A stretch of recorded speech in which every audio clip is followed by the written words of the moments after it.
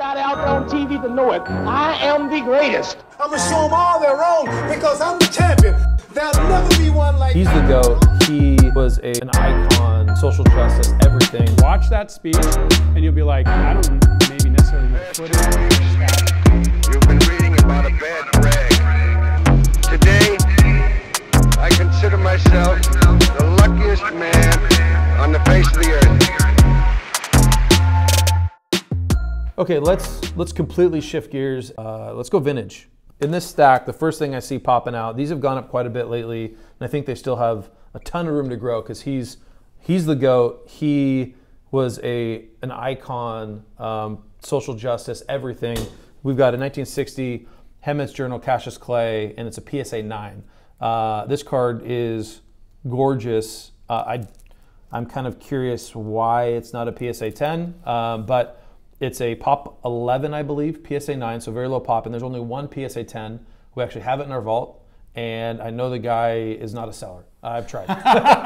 So is that a call signal to do not call you to have a private sale on it? Well, keep calling, but if you're looking for a high grade Ali rookie in a PSA 9, this is it. I mean, this is it. There's only 11 that exist, and the PSA 10 right now, as far as I know, is not available. So for who he was and what this card is, it's a beast.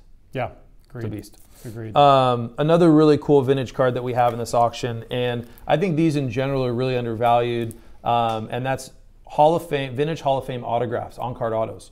Obviously, they didn't start putting autos on cards until the 90s, 97, and this is a 1933 Gaudi Lou Gehrig, card number 92, and it's got his autograph on it, and I believe there's only 10 copies that have ever been authenticated by PSA as an on-card auto from a 33 Gaudi Gehrig.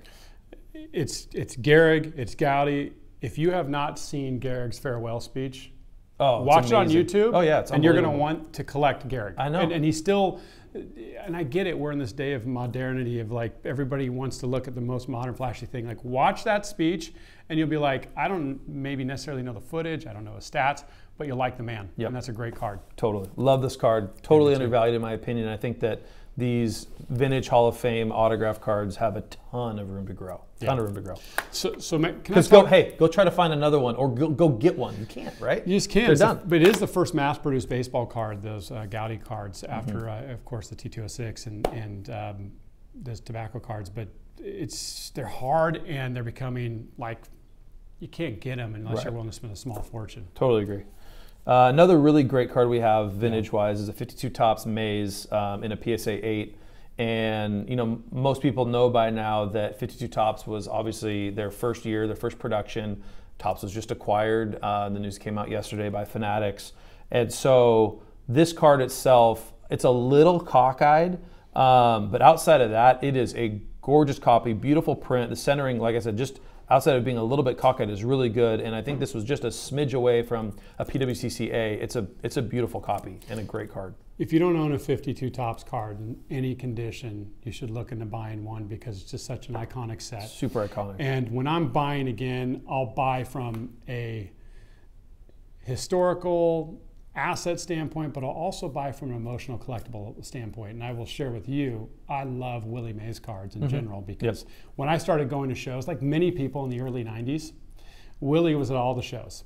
And my younger brother, who's deceased and passed now, Willie would always have him come sit with him. This is a true story. Every show, and we probably went to 20 shows over the 2, 3, 4 years. Really? You remember my brother would have him come sit with him. He'd rip wax with my brother. They'd eat Willie the gum. would? Willie would. And That's amazing. He'd eat gum with them, and he'd sit there while he signed his autos, and my brother would hang out with him. I remember him every show, and he'd have him up. And so I love Willie Mays. I just think he's an amazing person. And the other cool thing is, Willie, you're out there, man. You're still doing your thing, and it's great that you're here. I know that he did a tour with Major League Baseball a couple of years ago, but Hank's gone. Obviously, we're losing greats left and right. A lot of them are gone, and Willie's still here, and so it's really cool to be able to look at some of these grail pieces and say Willie's around to see them sell and to see what they've become. So, and this is one of the nicer PSA 8s that I've seen. I know it's not stickered, but it's close, and it's a very, very nice copy. Will you hold me? Okay. Well, yeah, all right. You need it. Po- you need post- it. post Here, I'll video. let you finish the last two vintage. All we have in right. this stack. All right. Cool. So, I'm a Chicago Bears fan, unfortunately. But Bless your heart. I mean, other than I can say Jay Cutler and Rex Grossman. I mean, come on, the team's essentially worthless to me. Kidding. For those that love the Bears or you just love great running backs, this is museum worthy. 1976 Topps Walter Payton. This is a PSA Gem Mint 10. This copy is perfect. I mean, if not for just one little print variation on the left border. It's a beautiful copy. I looked at this one pretty close. I think it's we stickered it, right? Is it a PWCC We did A? sticker it. Yeah, it's an A. It's above average. It's Yep. top 30%. Yep. And if you haven't seen the content that we just produced on our eye appeal process, take a look at it. It was really cool. Somebody that's been doing this like me for a long time in this hobby.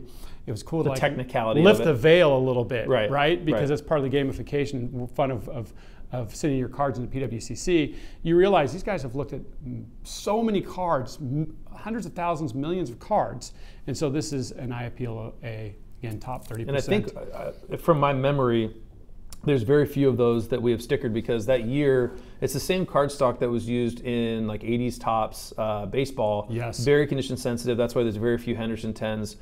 There's less than 60 PSA 10s at Payton, and so it's a tough paper stock. It's brutal. And that card is absolutely dead nut centered. It's a beautiful copy.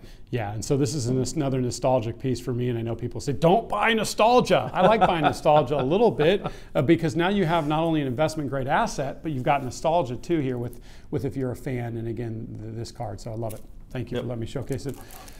Okay, this is kind of a cool story I've got in front of me. This is an SGC5, a really important card right now, always truly, but right now even more than ever, and that is the 1948-49 Leaf Jackie Robinson. These cards are so cool, and this is the 75th anniversary of Jackie breaking the color barrier for baseball.